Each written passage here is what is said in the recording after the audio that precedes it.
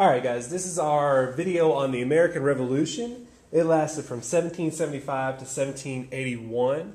The key thing about the Revolution is this is the time we as Americans surprised the world and defeated England, who was the top military at this time period.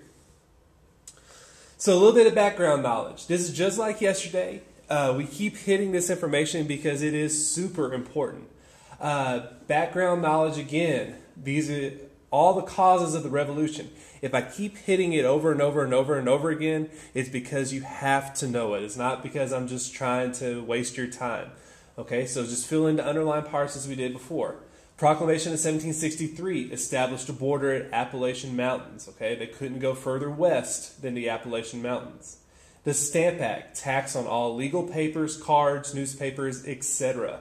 The Tea Act created a monopoly on English tea, made theirs super cheap, and forced everybody to buy from them or pay exorbitant prices.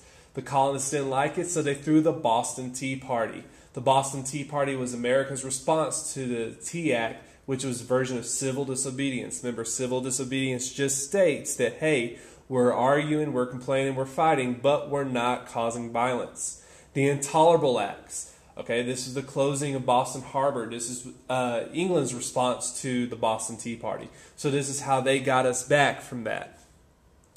Mercantilism, the trade that benefits only the mother country, or in this case, England, by giving them tons of raw materials. Raw materials are like trees, fish, anything that you could use to make something else, from food all the way to finished products like furniture. And have a place to sell their goods. So they would make everything in England. They would take all the raw materials from America. Then they would take everything to England, and then once they made it into a finished good, they would bring it back and sell it to Americans. So you sell it to England for a very small price and have to buy it back for a very large price. Another was no taxation without representation. That's where we didn't have any representatives in Parliament or the English version of Congress. And we decided we would protest that. One thing that's not on here, and I apologize for it, is the Boston Massacre. Remember, Paul Revere made that wonderful engraving, and that was a piece of propaganda trying to get people to believe more that the British were attacking than the colonists were doing, and the colonists were completely innocent. Then, after all those events, we had the Declaration of Independence, and that's exactly what we did yesterday. We talked about the parts of the Declaration. So just in review, this is America's breakup letter with England. We talked about the preambles where we started listing out all the issues that were going on. Then we listed out all the grievances or complaints with England. There were 26 different identifying factors in there. So we listed out 26 various ideas of why we were upset with England. Then we stated England stole our unalienable rights, or rights that cannot be taken away.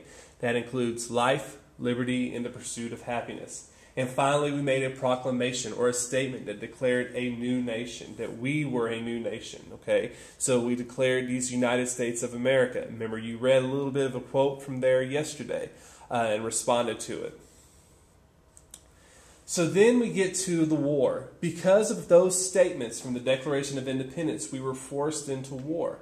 Well, the first one that we had, the first battle that we had, is Lexington and Concord.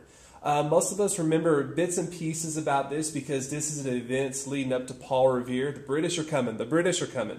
And what we had here at Lexington and Concord was our first battle. The Americans did win this battle because they surprised the British. We were able to attack them and move, attack and move, attack and move.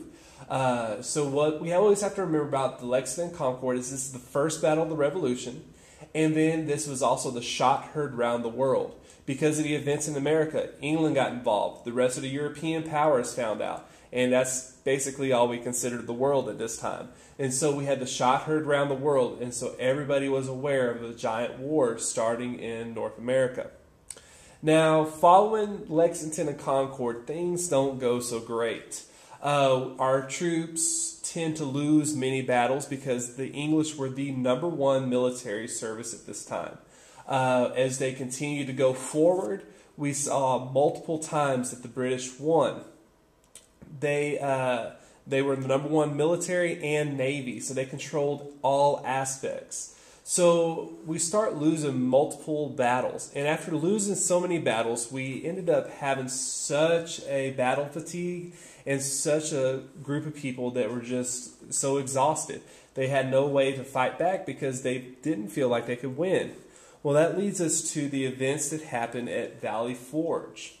At Valley Forge, this was during the winter. And during wintertime in the East Coast, especially where they were, you would tend to see super cold temperatures at all times. They had very little food. All they had were some great military men and a lot of brave soldiers. These soldiers tended to be farmers or merchants or other groups like that that had to find a way to fight.